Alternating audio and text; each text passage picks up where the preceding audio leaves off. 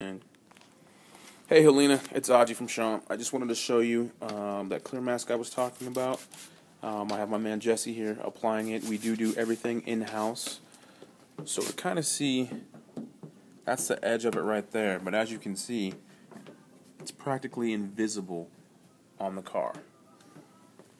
We can do the hood, the tips on which Jesse was working on, the entire bumper, the back sides of the mirrors, and inside the door handles. Now, some people don't like the look of the mask coming a little bit up on the hood there. It's about 18 inches. So for those people, we can encompass the entire hood, the entire fender, and then also the bumper and the mirrors and inside the door handles. We do everything in-house. We've got a plotter system that cuts out specific for the vehicle.